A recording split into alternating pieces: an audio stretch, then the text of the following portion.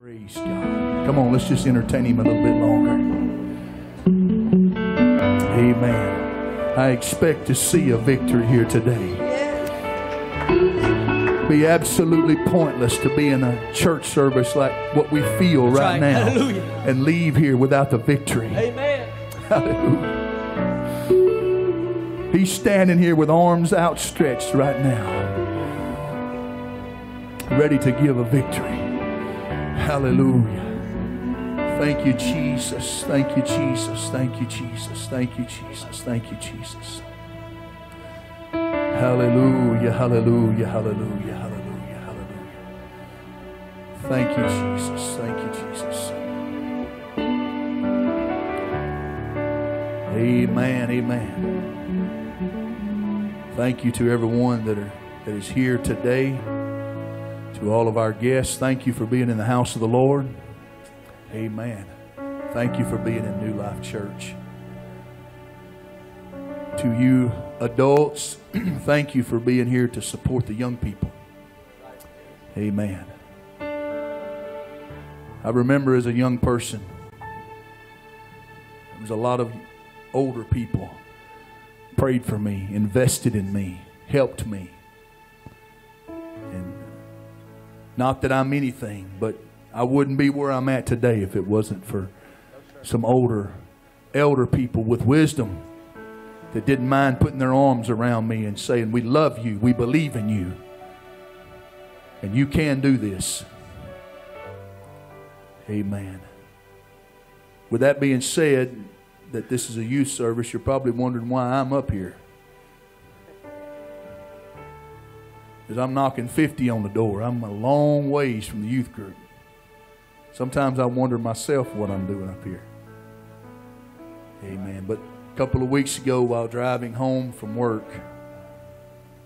the Holy Ghost began to deal with me. Yeah. Come on.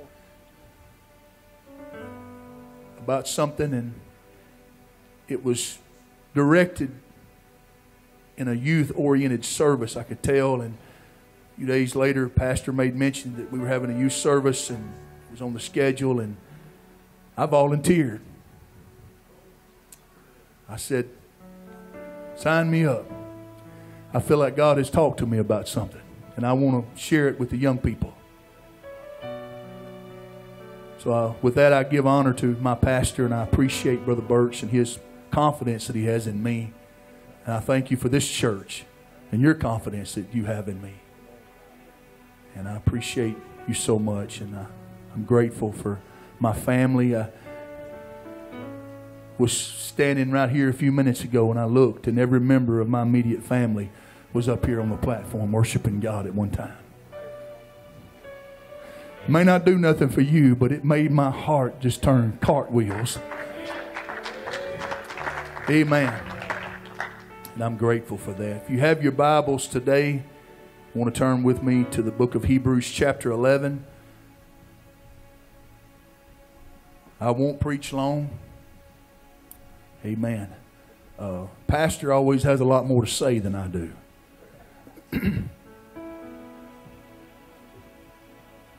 But I don't feel like I'll preach long at all.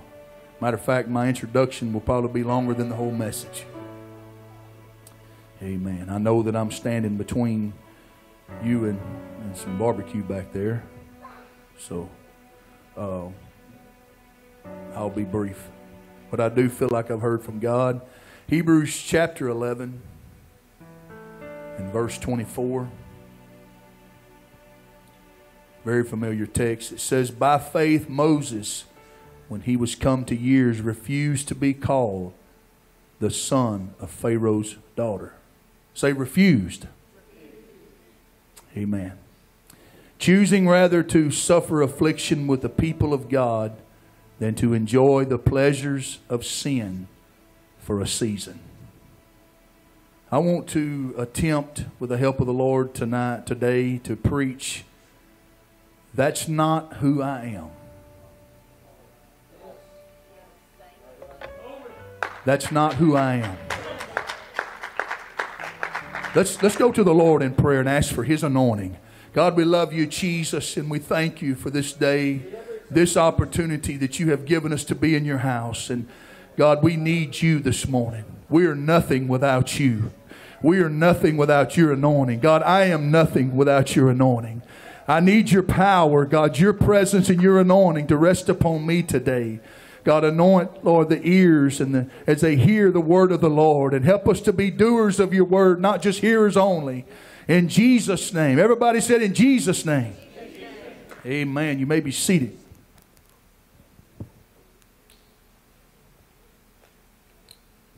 Told someone the other day that that length of time that it takes to drink water seems like 30 minutes. In the pulpit, anyway. And these young people have done listened to me up there in the upper room earlier, so they're probably tired of hearing me, but bear with me.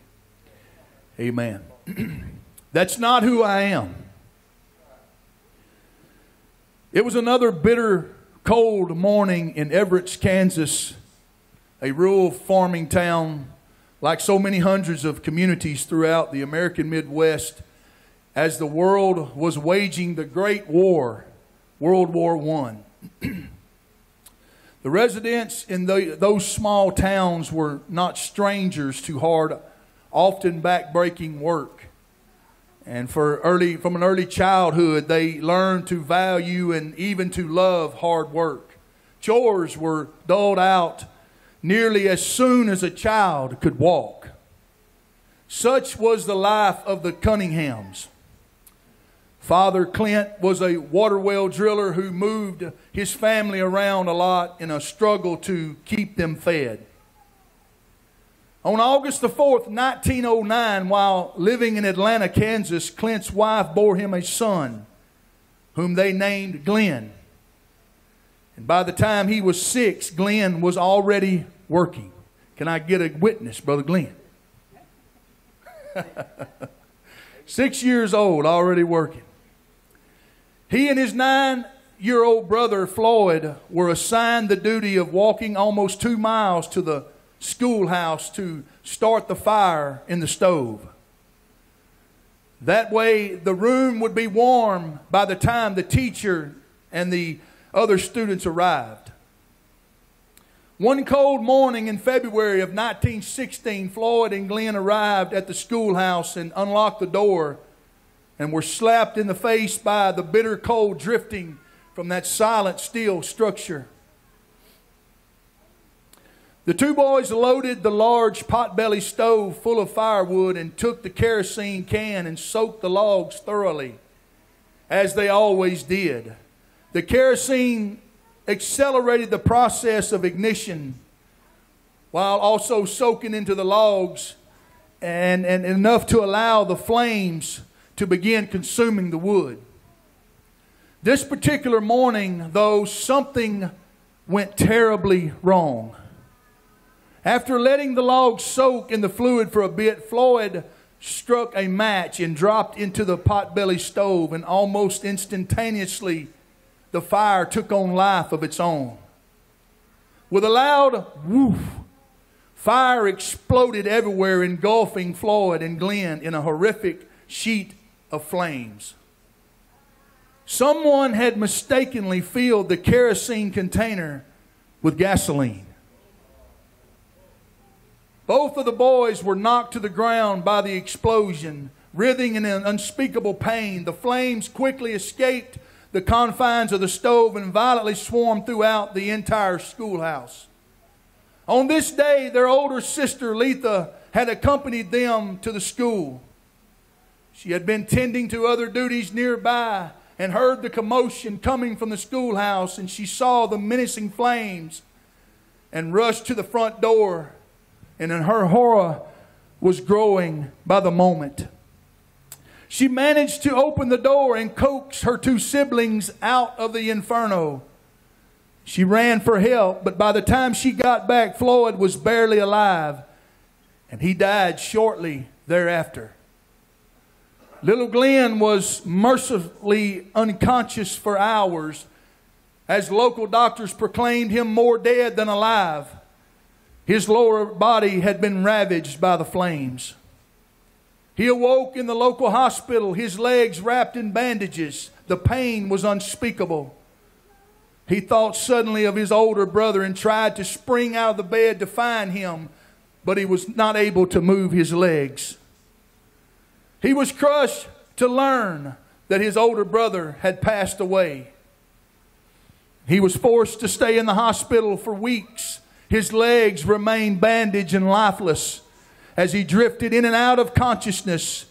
Hear me. He overheard the whispers and conversations from his mother and his doctor. First, he said he would not survive at all. And then later they said that he would never walk again, and urged his mother to allow him to amputate both of his legs. His mother, mindful of her son and already lost a brother, refused to let him lose his legs too. When the bandages were finally removed and Glenn was sent home, it was easy to see why the doctors were so pessimistic. Glenn had lost all of the toes on his left foot, and the transverse arch of the foot was ravaged. The flesh on his knees and shins had been eaten completely away by the flames. The right leg was grossly misshapen and was now full 2 inches shorter than his left leg. Although Glenn was unable to walk, it did not stop the burning determination within him to beat the odds that were stacked against him. One sunny day during 1919, the mother wheeled him out into the yard for some fresh air in his wheelchair, and as was her custom daily. She went back inside, and a few minutes later, to her astonishment, she looked outside and saw Glenn crawling across the ground. She rushed outside thinking something was wrong, but by the time she reached her son, Glenn had pulled himself across the grass and raised himself up on the picket fence. And he then proceeded to drag himself along the fence, stumbling as he tried to wheel his legs into function. Determined that he would walk again, and that while resisting his mother's attempts, he was determined. He did this every day for weeks until he wore a path all the way around the yard and by the fence. And slowly over a period of months, Glenn's legs began to function.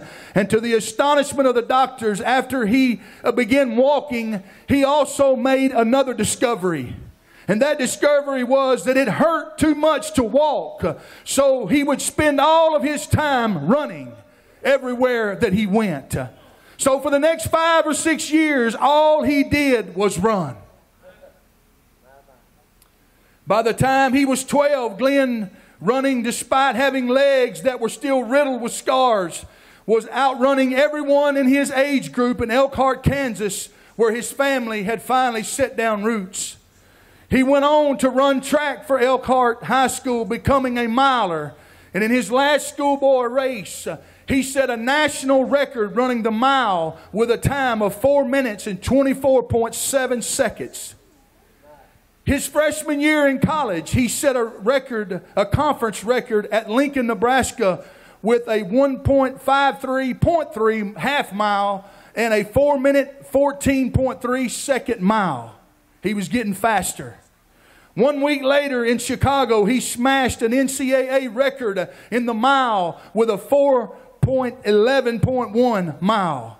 At that time, no man had ever ran a mile at an outdoor meet faster than Glenn Cunningham. In 1932, saw Cunningham win the NCAA 1500 meter championship, and he earned a spot in the U.S. Olympic team. He placed 4th in the 1500 meter race at Los Angeles, missing the medals by only a few meters. In 1933, Cunningham graduated from Kansas with the highest academic marks in his class. That year, he won the AAU 800 meters, the AAU 1500 meters, and won the NCAA mile once again with a better time of 4 minutes, 9 seconds flat. He was rewarded with the 1933 Sullivan Memorial Award as an outstanding amateur athlete of America. On June 16, 1934, the first Princeton Invitational Games, with 25,000 people watching, he shattered the 1-mile record with 4 minutes, 6.7 seconds. Cunningham finished his career with 2 NCAA titles, 8 AAU championships, a satchel of world records, one of which stood for 3 years. He also won 21 of 31 indoor races at Madison Square Garden. My, what a feat for someone who had been severely handicapped. You may ask today, what does this story have to do with your title, Brother Stanley? Well, I'm glad you asked. I submit to you that that bright summer day in 1919, at the age of 10 years old, when Glenn's mother rolled him out in the yard in this wheelchair, the past 3 years began to flood his mind. He could hear the voice of that doctor echoing through his mind as he looked at his mother that day and said, "Glenn will never walk again. Glenn will never be able to run and play. Glenn will forever be confined to a wheelchair. Glenn will always remain a cripple for the rest of his life." And as he threw himself from that wheelchair that day, I have to believe that everything inside this young man was screaming, "That's not who I am. That is not who I am. I will not go down in defeat. I will not be a cripple the rest of my life. I will overcome. I will be victorious, because that's not who I am." And I believe today, sitting here under the sound of my voice, amen, there's young people that the devil is whispering in your ears right now that you're a failure, that you're a mistake, that you're a liar, that you're a fake, that you're a loser. Amen. Today you need to square your shoulders up today and look the enemy right in the face and say, "That's not who I am. I am a child of God. I am a blood-bought child, son or daughter of the King." Amen. I will live victorious in this day and hour. Hallelujah. That's not who I am. Amen. Amen. Amen. Let's look back at our text. We see a brief, whenever we read that Moses refused to be called the son of Pharaoh's daughter. What we see here is a brief snippet of the life of Moses here in Hebrews chapter 11, the Hall of Faith. But if you go back to the beginning, you'll see parts of why his name is written there. Amen. It all started, and I'm not going to go into every detail, but we were there. Y'all were here, most of you were, when I taught on Moses, how that he lived under an era of time whenever the Pharaoh had decided that every male child 2 years old and under was going to die because he was tired of seeing the children of Israel prosper. Amen. And how that God led Jochebed to she could only hide Moses for so long, and then finally she had to do something about it. And she built a little ark, and they strategically placed the ark where Pharaoh's daughter would find it. And how that the daughter was, his sister was off to the side and made sure that as soon as she did find it, that she walked up there and said, I know where there's a nurse for this child. And so Moses was able to be reunited with his mother. Amen. But the reason why Moses' name is written in Hebrews chapter 11 is because of those 4 to 5 years, theologians say, that he spent with his mother. Amen. Because during those 4 to 5 years, she realized she didn't have much time. Because as soon as he was weaned, he was going to have to go into the hands of the Egyptians. Amen. And she put that in her, in this child. She drilled it in his mind that, let me tell you something, little boy. Listen to me, Moses. You are an Israelite. You will always be an Israelite. Amen. Hear, O Israel, the Lord our God is one Lord. Amen. There's not a multiplicity of gods. You are a child of God. You are a chosen one. You are an Israelite. And she drilled that and drilled that and drilled that for 4 to 5 years into this young man's mind. And this ain't part of my notes, but we've got to do that. Folks, there's going to come a time whenever you're going to lose the clutches that you have on your children, and what you've put in them while they were young, amen, is what's going to stand. But after that 4 to 5 year mark, the Bible said that 35 years he was influenced by Egypt. 35. Because it was somewhere around the 40-year mark, and whenever he walked away. But 35 years, everything under the sun was offered to him. Amen. Everything was at his disposal. And some say that he was even set up to where he might have possibly been the next Pharaoh. Because Pharaoh's daughter didn't have any more children. He was the only one. Everything was at his disposal. Amen. He was able to be handed everything. It was such a rich land that it was almost like a blank check he had laid out before him because he was so powerful. And he lived in that. And he had the influence of everything inside of him that the Egyptians could give. You know, the idolatry and the worship and all the things that the Egyptians do. He was involved in all of that. He was around it for 35 years. But what his mother put in him for 5. When he turned 40. That's why they wrote in Hebrews chapter 11 that Moses refused to be called the son of Pharaoh's daughter. Amen. I have to believe that when he turned 40 and he saw that Egyptian smiting that Israelite that day, amen, that was the day of the deciding factor. Something welled up on the inside of him and said, this is not who I am. I am not an Egyptian. I was not born like this. I was not raised like this. My mother instilled the goods into me. Amen. I know better than this. I know how to live better than this. Amen. This is not who I am. Amen. And young people, can I tell you today that you've sat on these pews, your mother and your daddy have prayed for you. They've fasted for you. They've been on their face before God for you. They've brought you to church. They've given money after money after money to send you to youth camp, to send you to holiday youth convention, to NAYC. They're putting everything they can in you so that one day, whenever you're faced with the decision of whether you're going to be an Egyptian or whether you're going to be a child of God, you'll rise up and say, this is not who I am. I am a child of God. Hallelujah. Hallelujah. I am a child of God. Moses refused. He couldn't live that lie any longer. For 35 years he walked around acting like an Egyptian. Matter of fact, whenever he went into the wilderness and he met his father-in-law, he met those daughters, the first thing they did, they went home and they told their daddy, an Egyptian was one who bailed us out today. Because he still looked the part. But deep down in his side, inside of his heart, he was screaming, this is not who I am. This is not who I am. I'm not an Egyptian. I'm a child of God.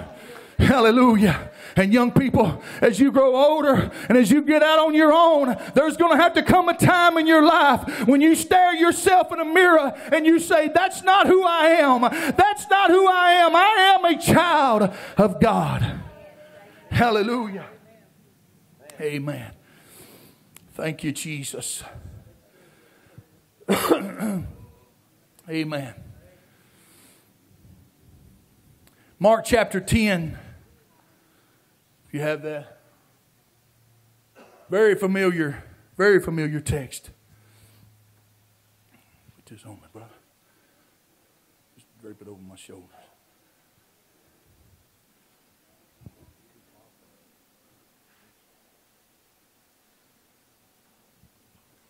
Mark chapter 10, verse 46. The Bible says, and they came to Jericho. And as he went out of Jericho with his disciples, with a great number of people, blind Bartimaeus, the son of Timaeus, sat by the highway side, begging. And when he heard that it was Jesus of Nazareth, he began to cry out and say, Jesus, thou son of David, have mercy on me. And many charged him that he should hold his peace. But he cried the more great deal, Thou Son of David, have mercy on me. And Jesus stood still and commanded him to be called. And they called the blind man, saying unto him, Be of good cheer, rise, he calleth for thee. I want you to notice verse 50. Amen. The Bible says in verse 50, He, casting away his garment, rose and came to Jesus. Hallelujah. Why did he cast away that garment? Because that was his identification. No matter day or night, when somebody came walking down that Jericho road and they saw him begging with that cloak on, they automatically knew who he was, because he was identified by that cloak that was put upon him. They knew he was a beggar. He had always been a beggar. Every time they walked by there, they saw that cloak. He was a beggar. And they began to identify him with his garment. But the Bible said that whenever he heard Jesus was coming, amen, he began to cry out, Jesus, thou Son of David, have mercy on me. And when Jesus heard it, he stopped and he called for him. And the Bible said that when he stood up, he cast that garment off of him. Because something on the inside of him was saying, I'm come in contact with the Master, and that's not who I am anymore. I am not a beggar anymore. Amen. I'm not a loser anymore. That's not who I am. I will never go back to that. Amen. So there's no need in me having it. And I submit to you today that there's young people sitting on the sound of my voice, that the enemy is walking around daily and he's putting things on you. He's taking these garments and he's placing them on you, and he's saying, here, put this on you. Put this on you. I'm going to give you a garment of depression. Come on. I'm going to give you a garment. I'm going to give you a garment of pornography. Come on. I want everybody to know who you are. Amen. And he's trying to give you some type of identity that you're not supposed to have. Amen. But there's something on the inside of us, young people. We've got to stand up and cast that stuff aside and say, that's not who I am. I am not into that. I am above that, because Jesus has set me free. Hallelujah. That's not who I am. That's not who I am. Hallelujah. Take those garments off. Take those things off that the enemy's putting on your back. That's not who you are, young people. Amen. Hebrews 12:1 says, let us lay aside every weight and the sin that does so easily beset us. Those things that he's putting on our backs, we got to cast that stuff off, because that's not who you are. That's not who you are. Amen, amen. You musicians could come. I told you I wasn't going to preach long.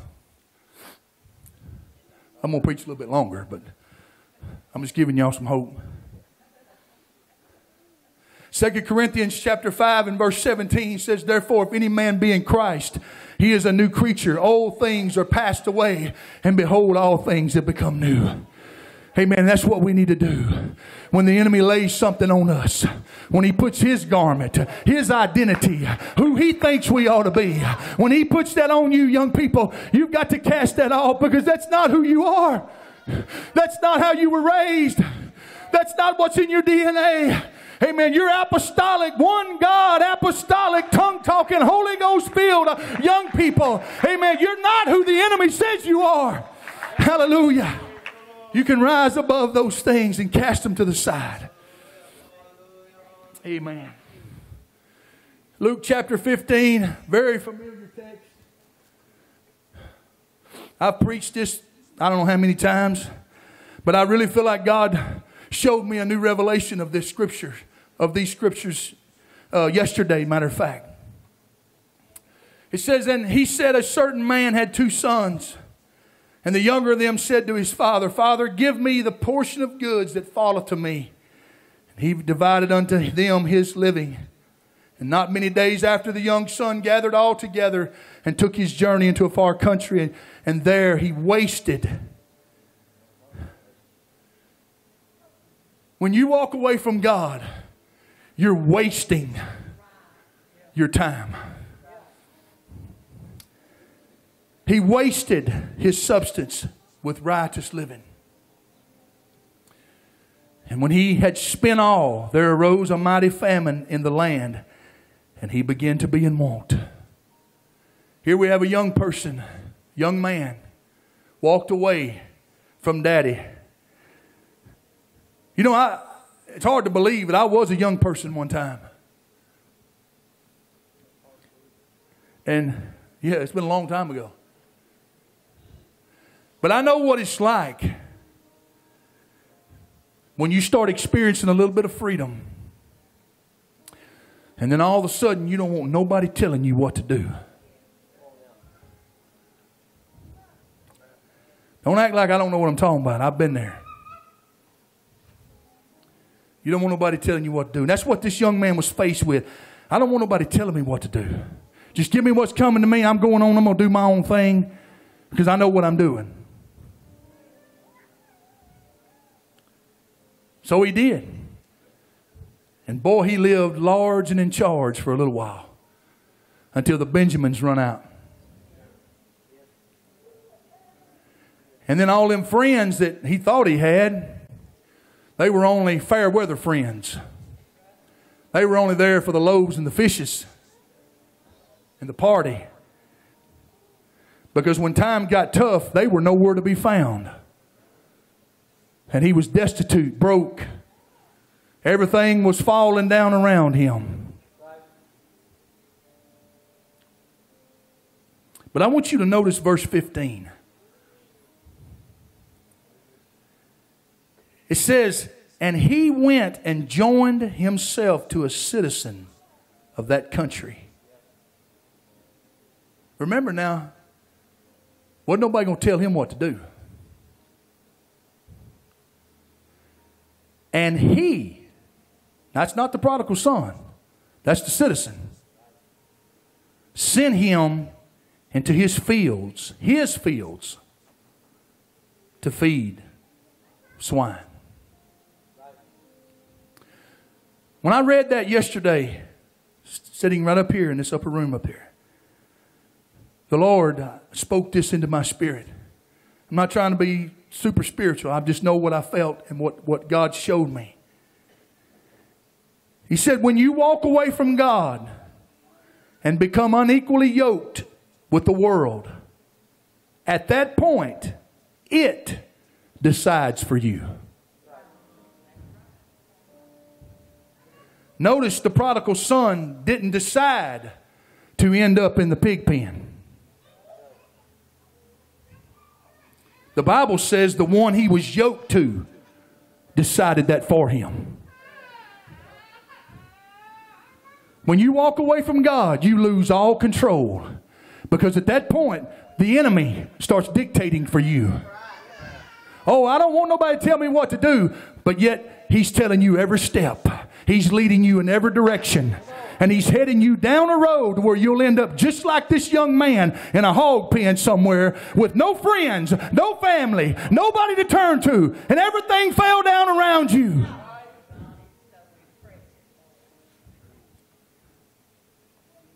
That sounds terrible, Brother Stanley. It is. I've been there. I've been in that hog pen before. I know what I'm talking about. But that's not the end of the story. There is a verse 17.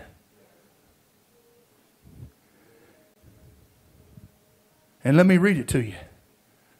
Verse 17 says, and when he came to himself.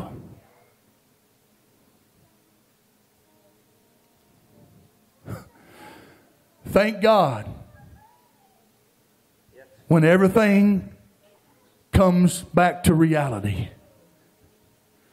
and you come to yourself. And when you do, everything inside of you, all the years that your parents, your family, your pastor, your youth pastor, whoever put in you, start screaming, this ain't who I am. This ain't who I am. This ain't what my mom and daddy taught me. I know better than this. I'm not supposed to be living like this. This ain't where I'm supposed to be. And he got up because he realized that's not who he was. And he went back home to a daddy that was standing there just like this. That same daddy that had put everything he knew into him as a young man was standing there wanting him to come back, waiting for him to come back. And in the back of his mind, he was saying, I knew that wasn't who my boy was. I knew that wasn't my daughter. Come on back, baby. And he made it home. But it was not until he realized, this is not who I am. Hey, somebody here today, there's a bunch of decisions floating around in your mind right now.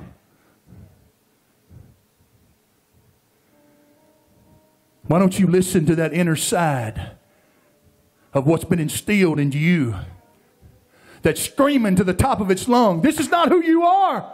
Don't do this. Don't go there. Don't be a part of this, because this is not who you are. Can we stand?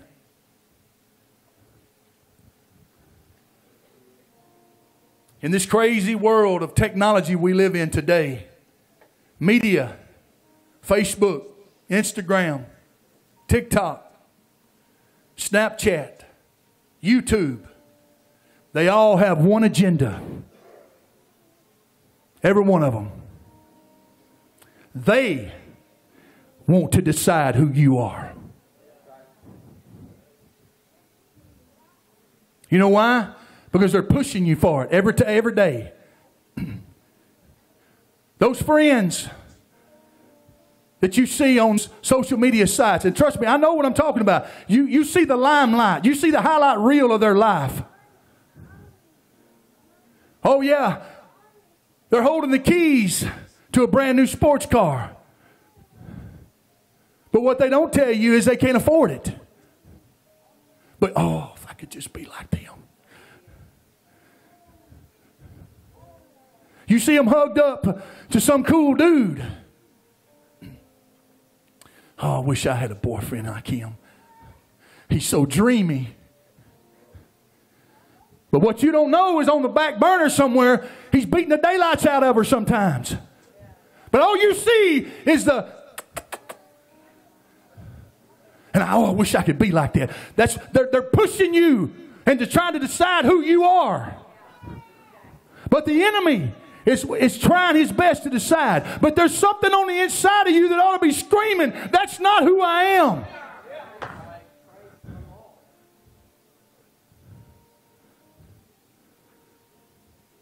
I know how it is. I've caught myself getting caught up in that stuff. Man, these people must be, well, look at that. They got that fine boat and that fine car and that fine truck. And I work for TxDOT. Brother Cecil, where do you go? I don't work in the oil field no more.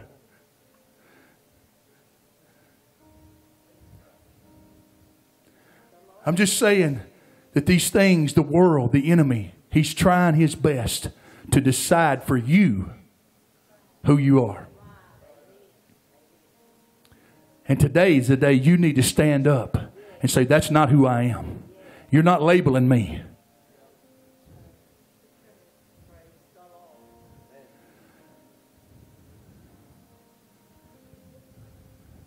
You must have the spirit of Moses,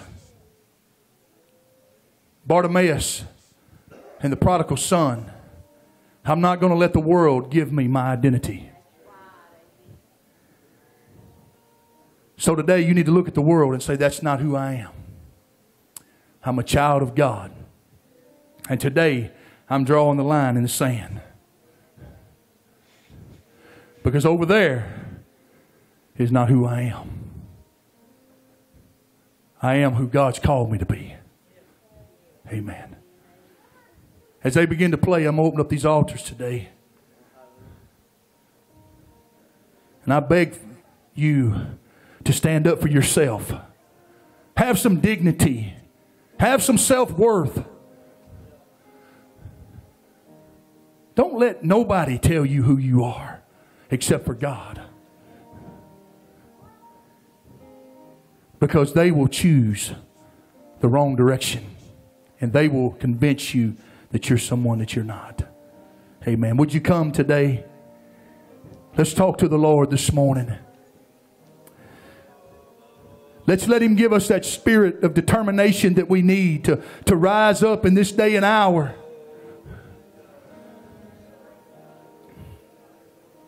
And not let them decide who I am. Lord, here I am on my knees today. I want you to help me, to show me who I am. And let me see my self-worth in who you are in me. Hallelujah. Would you come?